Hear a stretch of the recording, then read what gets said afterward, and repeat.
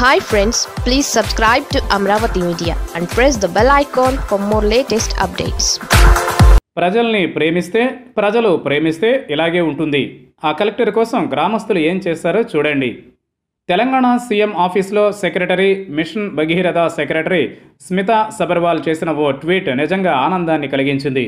ఆమె ట్వీట్ దేని గురించి అంటే, ఆదిలాబాద్ జిల్లాలో కలెక్టర్గా పనిచేసి ఆ జిల్లా అభివృద్ధిపై, ప్రత్యేకించి గిరిజన సంక్షేమంపై తనదైన ఓ ముద్ర వేసిన ఐఏఎస్ అధికారిణి దివ్య దేవరాజన్ పేరు ఒక ఊరికి పెట్టుకున్నారు ప్రజలు. ఆ ఊరి పేరు ఇప్పుడు దివ్యగూడ. ఈ స్టోరీ రాసిన ది బెటర్ ఇండియా సైట్ కథనాన్ని జత చేస్తూ స్మితా సబర్వాల్ ఆమెకు అభినందనలు చెప్పింది. అది ఆ ట్వీట్. నిజమే, కేంద్ర సర్వీస్ అధికారులు ఎందరో ఉంటారు. కానీ తమదైన ముద్ర వేసి జనానికి 4 రోజులు గుర్తుండిపోయేవారు కొందరే. అలాంటి వారికి తప్పకుండా తోటి ఉన్నతాధికారుల అభినందనలు ప్లస్ మీడియా ప్రశంసలు కూడా దక్కాలి.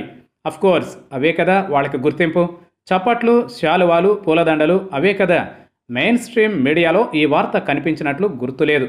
అందుకే ఈ ట్వీట్ చూస్తే ముచ్చటేసింది. దివ్యగూడ. నిజానికి ఆ ప్రాంత ప్రజలు ఒక ఊరికి ఓ కలెక్టర్ పేరు పెట్టుకున్నారంటేనే ఆమె అక్కడి ప్రజల హృదయాలను గెలుచుకుందని అర్థం.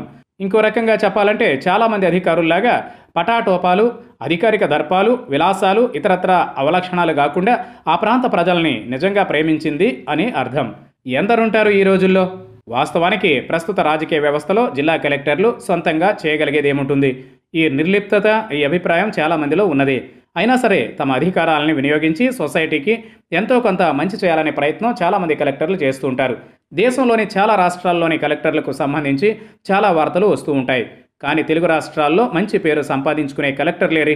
ప్రత్యేకించి తెలంగాణలో ఎక్కువ జిల్లాలు ఏర్పడడం ద్వారా ఐఏఎస్ అధికారులకు చిన్న వయసుల్లోనే కలెక్టర్లుగా అవకాశాలు వచ్చాయి. కానీ ఫలానా మంచి పని అని ఏ కలెక్టర్ను ఉద్దేశించి కూడా పెద్దగా మీడియాలో వార్తలు కనిపించవు. ఆదిలాబాద్ జిల్లా కలెక్టర్ దివ్య దేవరాజన్ ఒక్కరే మినహాయింపు.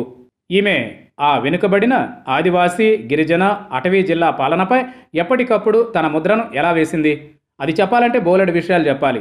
ఆమెకు పేరు తెచ్చిపెట్టిన చాలా పనులు ఏకరవు పెట్టాలి.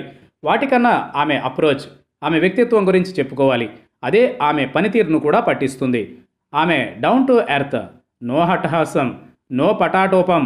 తన అటెండరో లేదా తోటమాలో పెళ్లి చేసుకుంటే అక్కడికి వెళ్ళి అక్కడ చేరిన గిరిజనంతో కలిసి ధింసా డ్యాన్స్ చేయగలదు. వాళ్లతో కలిసి పెళ్లి విందులో భోజనం చేయగలదు. సమస్యలపై ఆఫీస్కు వచ్చే వారితో వాళ్ళ భాషలోనే మాట్లాడగలదు. సమస్యలు వస్తే అప్పటికప్పుడు బయలుదేరి ఏ గూడెమైనా, ఏ తండా అయినా సందర్శించగలదు. స్వయంగా 3 నెలల్లోనే గోండు భాషను నేర్చుకుని ఆ జనంతో మమేకం కాగలదు. కొత్త సంవత్సరం వస్తే బొకేలు, కానుకలు వద్దని దుప్పట్లు మాత్రమే తీసుకుని అనాథ శరణాలయాలకు ఇవ్వగలదు.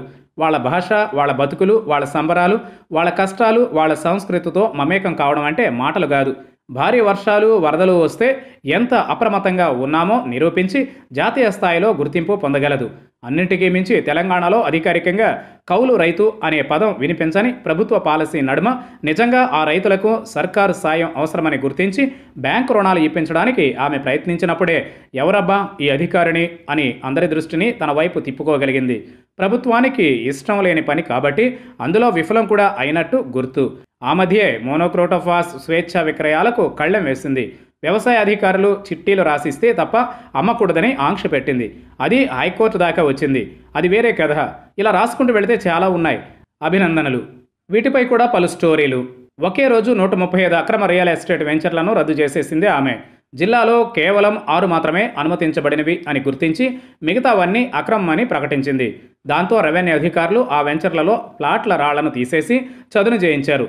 రియల్టర్లు లబోదిబోమన్నారు. ఆదివాసీలు, బంజారాల నడుమ ఉద్రిక్తతలు పెరుగుతున్న వేళ ఆమెను అక్కడి కలెక్టర్గా వేసింది ప్రభుత్వం. ఆమె సంక్షేమం, అభివృద్ధిపై కాన్సన్ట్రేట్ చేసి సాధారణ జనంతో కలగలిసిపోయి తన పనితీరుతో ప్రజల మెప్పు సంపాదించింది. అవును, ఇలాంటివే ఆమెను గుర్తుంచుకునేలా చేశాయి. కానీ ఏ కలెక్టర్ అయినా అదే జిల్లాలో ఉండలేరు కదా. ప్రభుత్వం ఆమెను స్టేట్ స్త్రీ శిశు సంక్షేమ అభివృద్ధి శాఖ కార్యదర్శిగా బదిలీ చేసింది. బిట్స్ పిలానీలో ఇంజనీరింగ్ చదువుకున్న ఆమె సివిల్ సర్వీస్ వైపు ఎందుకు వచ్చింది?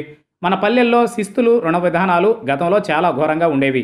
రైతు కేంద్రక విధానాలు, పథకాలు అప్పట్లో తక్కువే. అధికారులు డబ్బు వసూళ్ల కోసం వస్తారని భయపడి మా తాత గుడిలో దాక్కుని పడుకున్న రోజులు కూడా గుర్తున్నాయి. ఎలక్ట్రిసిటీ బోర్డులో పనిచేసిన మా నాన్న చెప్పే మాటలు గుర్తున్నాయి అంటున్నది. సరే, కీప్ ఇట్ అప్ మేడం. ఈ స్పిరిట్ ఇలాగే కాపాడుకోవడం అన్నింటికన్నా పెద్ద టాస్క్. ఆ దిశలో బెస్ట్ ఆఫ్ లక్ అన్నట్టు ఈ అభినందన ట్వీట్ పెట్టిన స్మితా సబర్వాల్ కూడా తాను కలెక్టర్గా పనిచేసినప్పుడు ప్రజల మెచ్చుకోళ్లు పొందిన అధికారినియే. ఇప్పటికీ జనం ఆమెను తలుచుకుంటారు. గుడ్. కొందరు ఇంకా వ్యవస్థల మీద నమ్మకం పోకుండా కాపాడగలుగుతున్నారు.